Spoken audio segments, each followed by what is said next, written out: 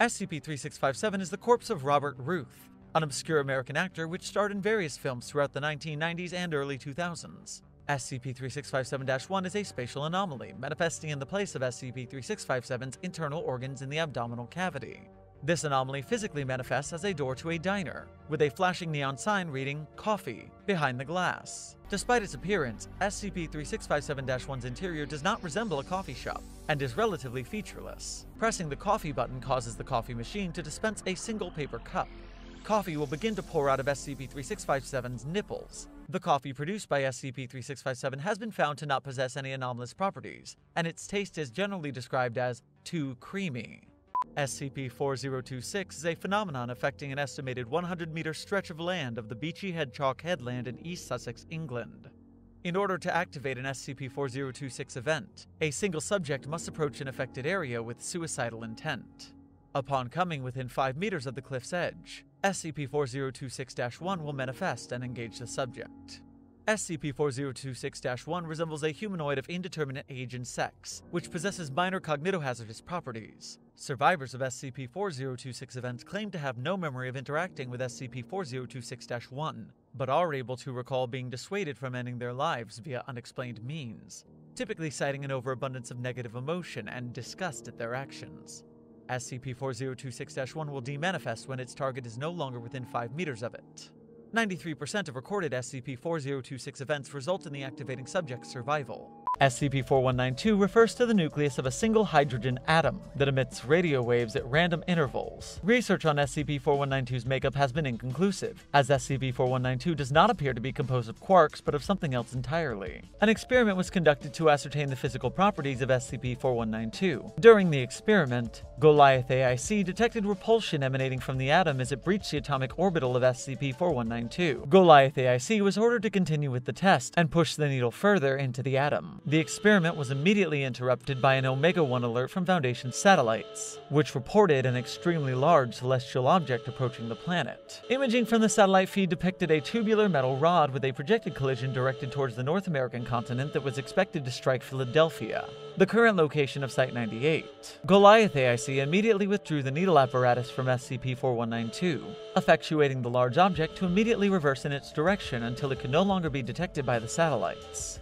SCP-4389 are a species of parasitic moth. SCP-4389's eggs are only 200 micrometers in diameter and are carried by the air until landing on a human's face. Upon contact with human skin oils, SCP-4389 caterpillars will hatch, migrate towards the person's eyebrows, and burrow into hair follicles. While the person sleeps, the caterpillars consume hair and each other, rapidly growing in size and sprouting hairs that match the host's color. The last 2 caterpillars remaining entrench themselves into the skin and brow ridge, occupying the same location as the former eyebrows. Due to their composition and body structure mimicking the texture of human faces, SCP-4389 infestations are rarely noticed. Upon the conclusion of their larval stage, SCP-4389 form cocoons made of hair, and often induce severe headaches, migraines, or even unconsciousness in hosts. After about 24 hours, the cocoons burst open, releasing swarms of 80 to 120 moths resembling the Isabella tiger moth, each one composed of extremely long animated hairs.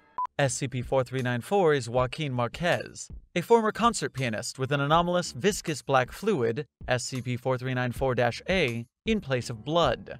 SCP-4394-A is composed mainly of proteins and organic polymers. When cooled below its freezing point, 1.19 degrees Celsius, a quantity of liquid SCP-4394-A crystallizes into a proportionately sized functional grand piano. When ingested, SCP-4394-A will pass through the digestive tract unchanged, but may cause mild nausea. However, SCP-4394-A possesses narcotic and mutagenic properties when injected intravenously. While under the influence of SCP-4394-A, subjects experience a noted increase in creativity and productivity, as well as a heightened sense of hearing. SCP-4394-A is moderately addictive. Its effects increase in potency before plateauing and tapering off as the body develops tolerance. SCP-4481 refers to a piece of extra-universal wreckage which was discovered off of the coast of Florida in February of 1986. SCP-4481 consists of a craft superficially resembling a NASA space shuttle, including the cockpit, one surviving engine, and the dorsal side of the fuselage. SCP-4481 contains several items of note. SCP-4481-A was the sole surviving crew member aboard SCP-4481. SCP-4481-A is a costume resembling the character of Big Bird from Sesame Street, albeit with several discrepancies. SCP-4481-A was found in the flooded cockpit of SCP-4481, attempting to drown itself. When SCP-4481-A was alive, it was capable of muffled vocalization, most of which were pleas for death. Interviews conducted during this time provided no gainful information. SCP-4481-A successfully drowned itself before it could be recovered.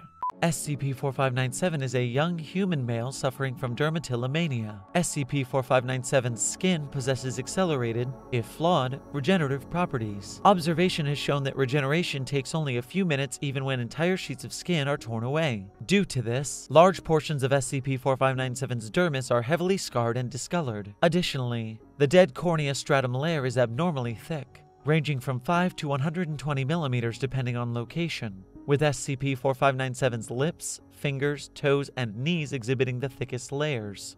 SCP-4597's dead skin is abnormally difficult to cut or pierce without the use of either metal tools, lasers, or SCP-4597's teeth or nails. It also becomes gradually thicker and more durable each time it heals. SCP-4597 partially circumvents this durability by exploiting weak points, such as ingrown hairs, existing notches, or water-softened areas in order to continue its self-destructive behaviors. SCP-4763 is a disused well in Gillsfield, Wales. SCP-4763 remains constantly filled to a depth of 10 meters with a viscous black fluid. This fluid, when ingested, will trigger a permanent restructuring of local reality, with specifics as outlined in Document 4763 Aeschylus. Due to the nature of pathos, these restructurings are invariably harmful, physically or emotionally, to the subject consuming the fluid. SCP-4763 was located following the death of 13-year-old Timothy Driscoll, who drowned in the well alongside his 2 pet dogs, having fled to the farmland as refuge from his abusive father. Both dogs had gone missing in the months prior,